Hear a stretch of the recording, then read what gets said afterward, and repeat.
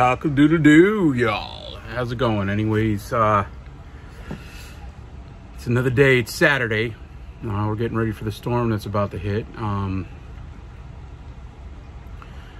I decided today to pull out one of my special guitars to mess around with. This is, I'm going to introduce you all to Ripley. Ripley is my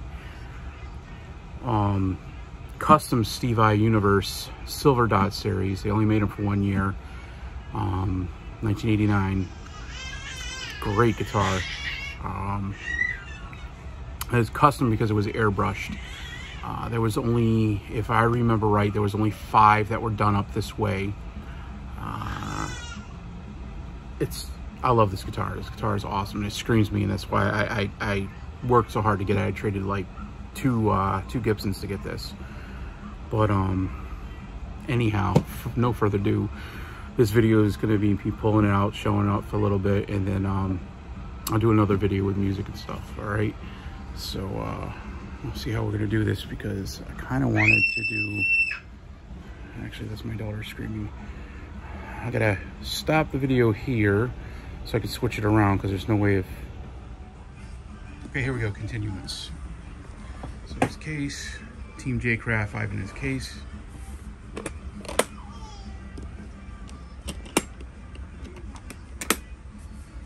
gonna pull her out. There she is in all her glory. This is Ripley. Look at this beautiful girl. Yes, sir.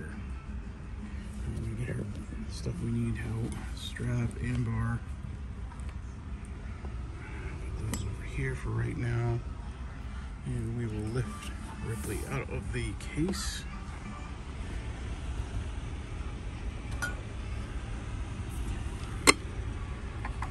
Away. So we can put the case away. And then we'll get on with the rest of it. Oh. What is going on here? Something's not, we're not right. Hold on. What happened? Okay.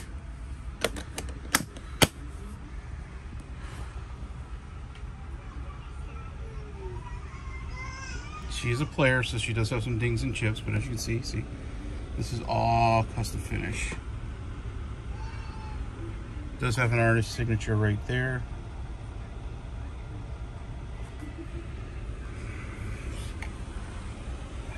I've tried to look up the artist. The only thing I can tell is that he did tattoos. Yeah, that's all in the paint. Isn't that nice? Ripley, made in Japan. Yeah, I have it tuned ADGCFAD. That's the tuning I use on this one. Alright. Okay, so I'm back. And apparently I was slightly wrong on the year. Ripley came out in 1997, the Silver Dot. It was a 1 year only guitar. Universe 1997. So that's my bad. But with that said, let's get the cord in place.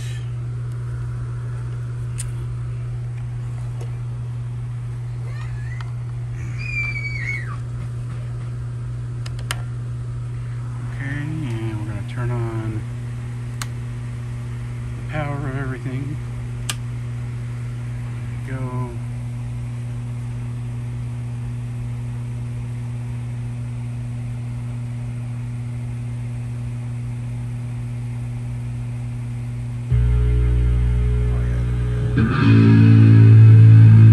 Now we gotta tune it.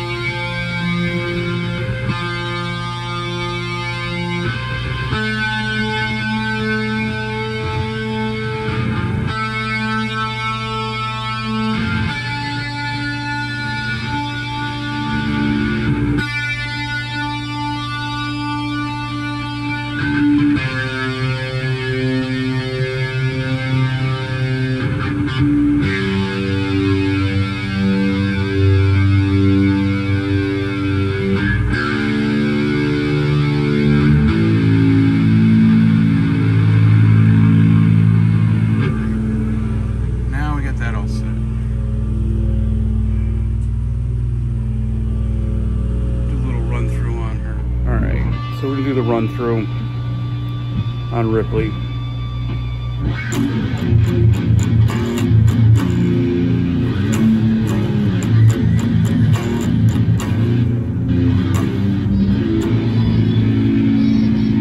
I got to shorten my cord. These Ernie Ball cords are not living up to what they're supposed to be. This is the second one that's been shorting on me.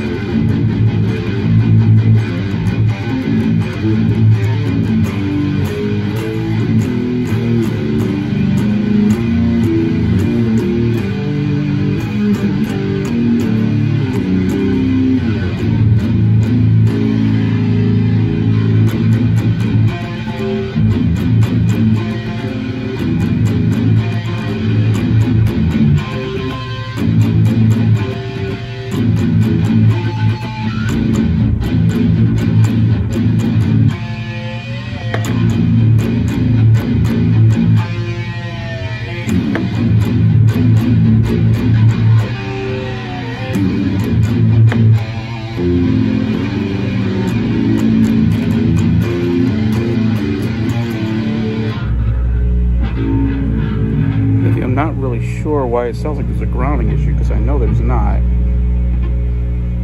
And the amp has, I don't know what the hell's going on. Try it. Yeah, that's weird. I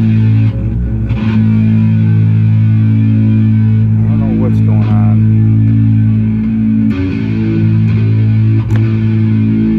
I haven't used this guitar in a while, so maybe I'll have to go in and check the solder joints.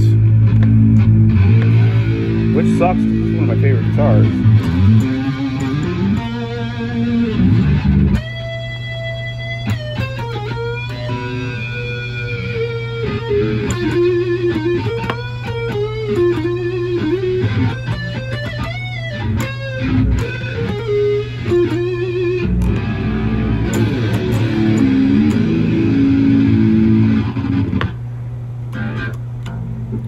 So here goes a little story. Some people think that I got into the Universe guitar because of Steve Vai. Well, I mean, Steve Vai is one of those legendary guitarists that, yeah, you look up to, and you grew up watching his style and stuff. But that's not how I got into the 7th Streets. The gems, yeah, his gems, those influenced me, and I had a few gems because of that. But the Universe wasn't because of Steve Vai.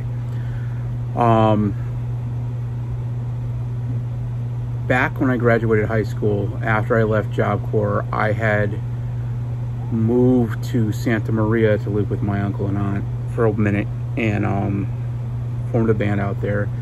And my band used to play the same clubs as Korn, but at the time Korn was not Korn, they were going by LA Police. And I had made friends with Monkey and Head and Fieldy, and I mean, some of the shows they used to use my drummer because David Silva was too young to play in some of the clubs. This is a true story. And these guys were buying the used Universes from pawn shops, and I started checking those guitars out, and I fell in love with the tone and the stuff that you can do with those guitars, and that's why I got into the Universe guitar. And currently, at one time I used to own 4 of them, but currently I own this one, and Ripley is my favorite out of all the ones I had. I do kind of want to get one of the Korn Signature Series, and I will at some point. But this is my baby. Maybe one day I'll get a 7 and a 14 string acoustic, but this guitar is pretty bad to the ass, truthfully. But aside of whatever's going on inside her, which we're going to take a look at, because that's not normal, that hum you hear in the background, I think because I haven't used her in a while.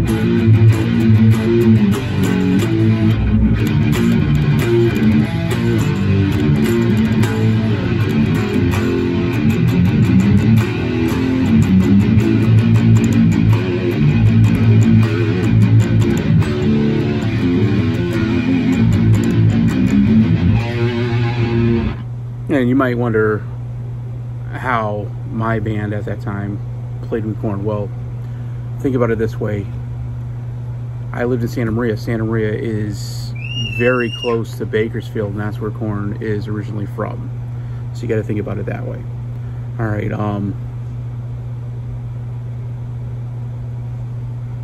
We used to go to some barbecues, hang out with the same people. I mean, out in California, everybody's everybody. Nobody, fame doesn't have to do nothing, and they weren't famous at the time. So you got that. Anyhow, enough out of that. Just enjoy Ripley.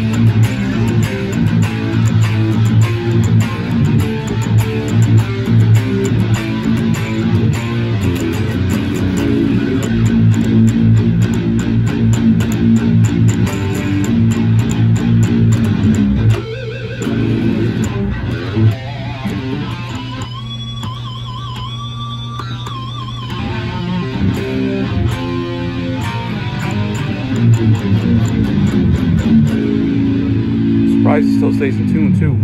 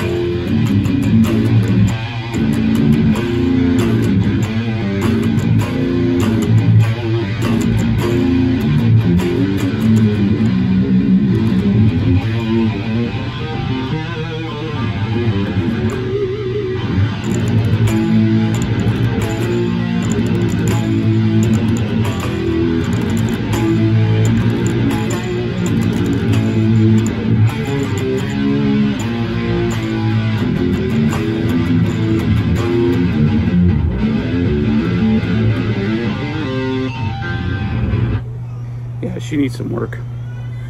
Anyways, you get the gist. That was the bridge pickup. Bridge and middle.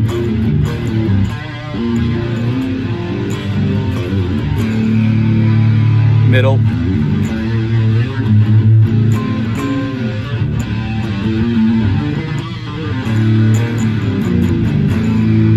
Middle and neck. Neck.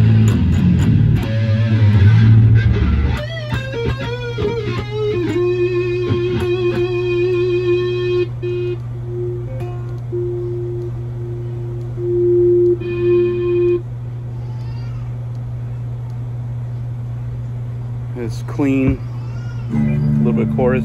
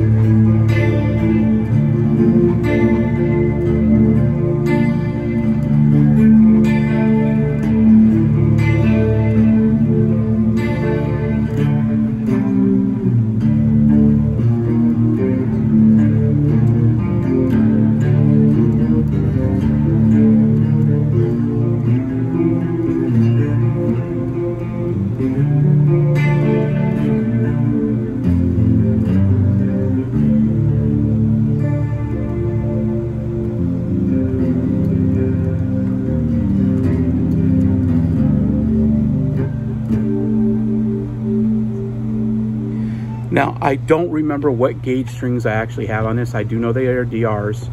I've had a really good relationship with DR throughout the years.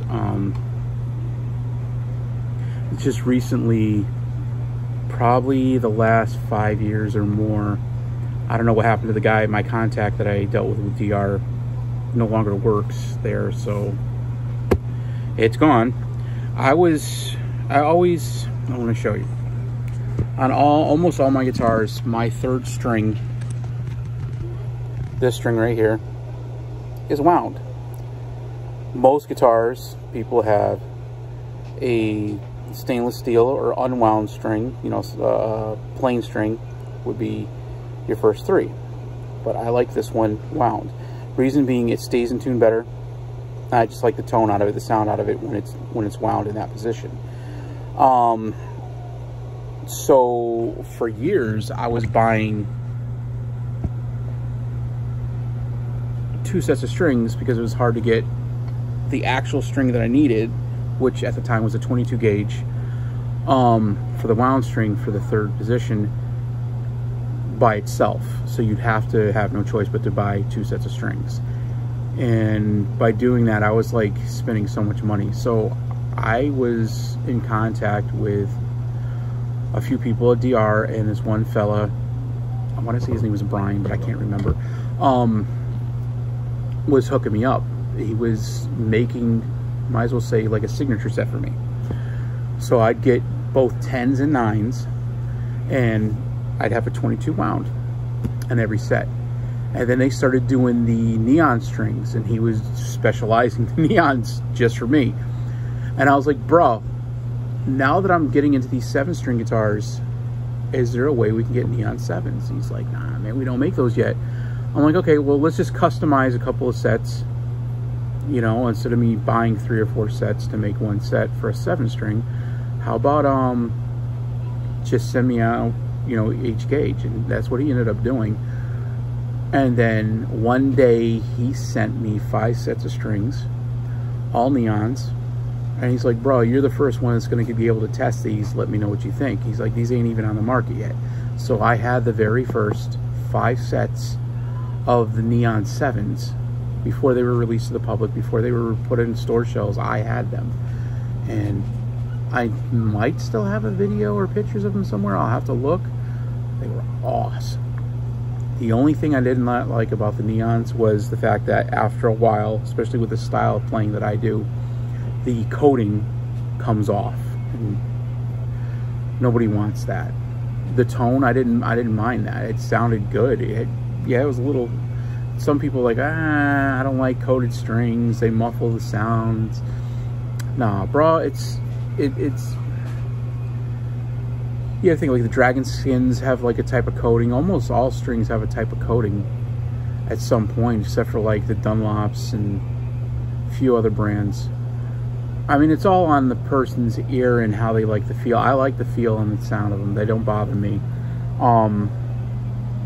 Lately I've been using the Ernie Ball strings only because they're decent strings, and I don't have the contact with DR anymore. I wish I still did, because I would still be getting the DR strings. So I'm back to buying single wound strings to make my sets complete, which sucks, but it is what it is. I don't even know why I delved into that story for y'all, but I did.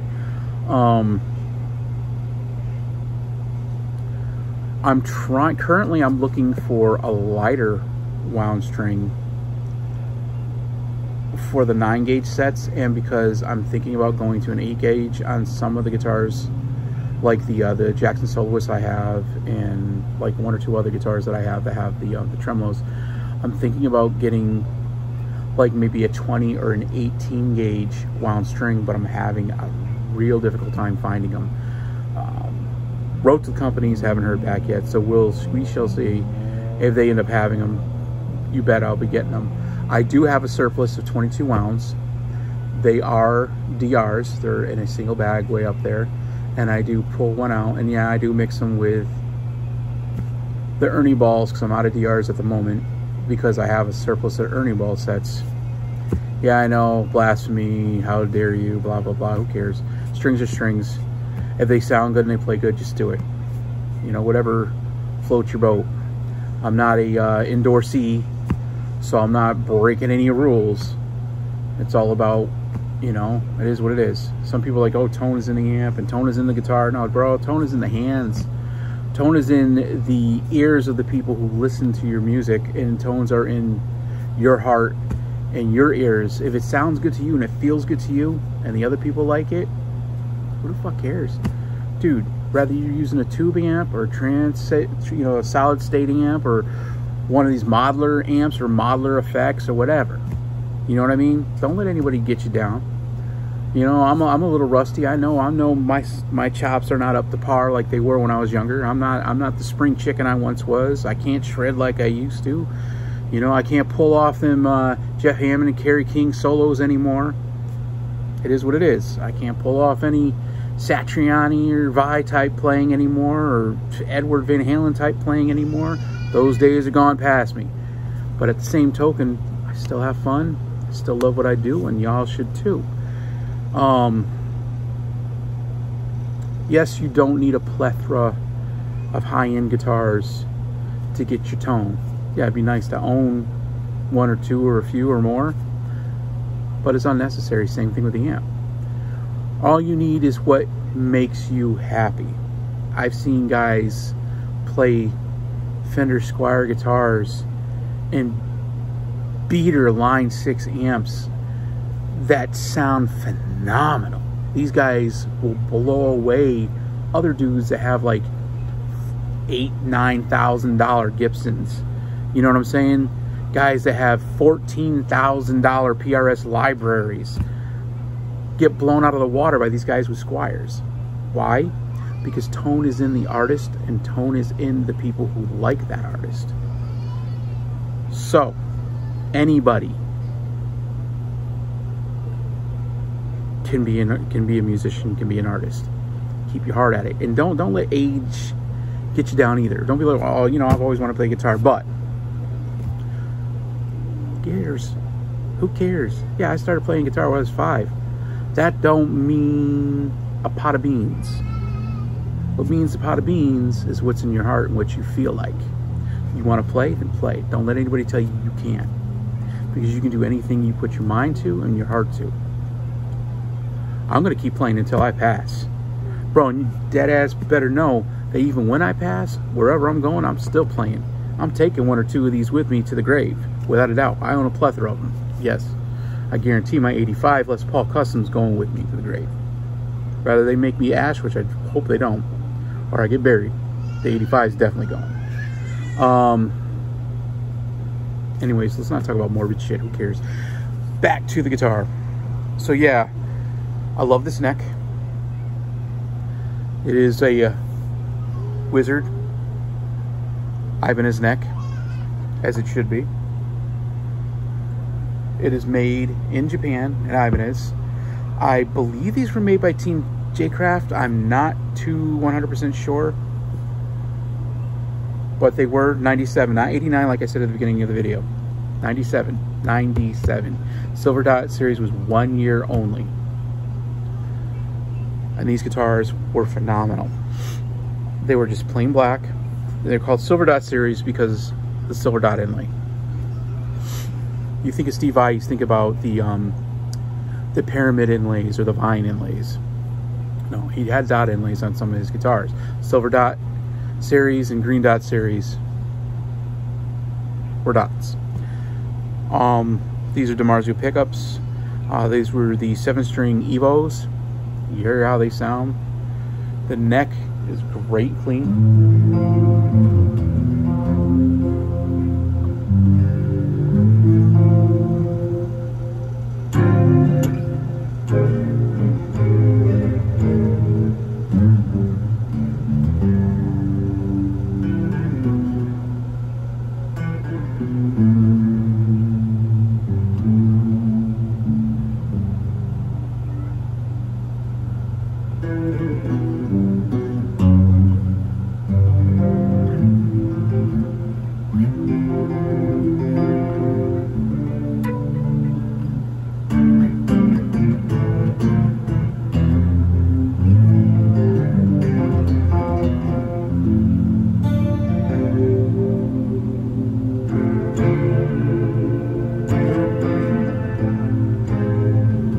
And as you can tell, it stays in tune pretty good.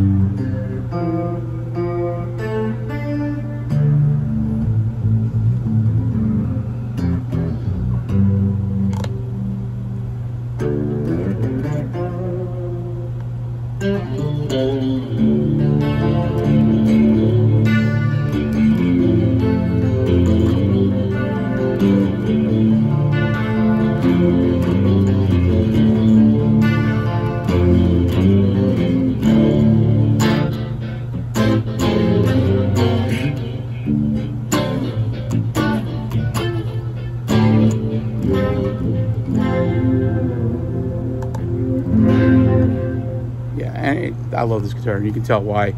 But yeah, this video can keep going on and on and on and on. We're already at 23 minutes. That was just me showing her off, and well, actually we're longer than 23 minutes because this is just another part of like 3 or 4 other little short videos that are attached to it. So sorry for the long video, but I'm gonna try to, this was me making up for not making the videos the last couple of days. I'm gonna try to get more to you. And hopefully throughout this journey of doing these videos and talking to y'all, my playing skills, my playing skills will get a lot better, and don't have to hear nothing from the haters, because we got one talking crap about the harmonics, the pinch harmonics, saying how oh yeah, them squeals are horrible, they sound 84. Well dude, you know, you don't have to listen to it, you don't like it, you can move on. I personally, that's my style. That's, you know, I'm an 80s player. 80s, 90s. Yeah, I like 70s music too, but 80s and 90s is when I came up playing guitar. You know, yeah, I may have started and shit, I was 5, so that would have been 72, 73. That would have been what, 76 or 77 when I was 5? I don't remember. Anyhow, yeah, I'm more of an 80s, 90s player. I got more along with those style of musicians, those bands. Anyhow, sorry to waste anybody's time with some of the jibber jabbering, but it is what it is. All right, y'all have a great day. Love y'all, and enjoy the video if you can. All right. See you later.